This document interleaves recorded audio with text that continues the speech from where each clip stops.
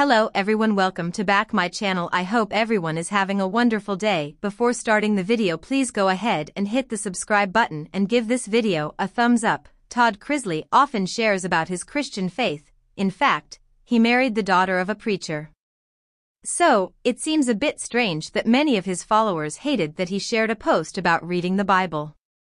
The Chrisley Knows Best patriarch posted about it on Instagram on Sunday night, reported that Todd once posted up a photo of himself wearing what looked like a Navy uniform.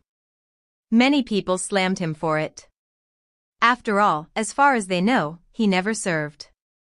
Others mocked him and wondered if he joined the Church of Scientology. After all, they still retain maritime-style uniforms and have ranks and ratings. In that case, perhaps some people grew justifiably irritated with Todd. On December 13th, Todd Chrisley shared a card that said, "If you're sick, going to believe everything you read, then start with your Bible." Well, first up, dozens of grammar police attacked him for writing "you're" wrong. Many of them pointed out the incorrect spelling of "your." The correct spelling is "your" and not "your." Actually, the tedious conversation annoyed some fans. Clearly, Todd never made the meme but posted it from somewhere else. Some followers of the Chrisley Knows Best patriarch got quite heated about the post. One person ranted, "I would be embarrassed to be called a Christian."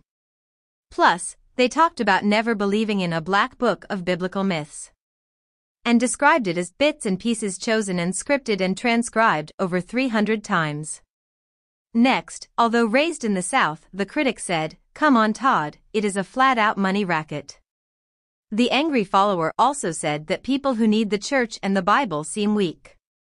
So, they prefer Todd Chrisley leaving politics and religion off his social media. Finally, they ended by talking about his show's ratings might go up if he stops talking about religion. Not alone, several people said no thanks about reading the Bible. And one person wrote, "Believing the SHT in the Bible is why we have such a stupid citizenry in this country." Well, Todd probably continues sharing about the Bible. In fact, USA Network fans probably see an uptick in these posts. After all, the book of Matthew says, "Neither do people light a lamp and put it under a bowl. Instead, they put it on its stand and it gives light to everyone in the house." So no doubt, Todd keeps on doing that with his own faith in the Bible. Thanks for watching this video and please subscribe our America People News YouTube channel for more update news.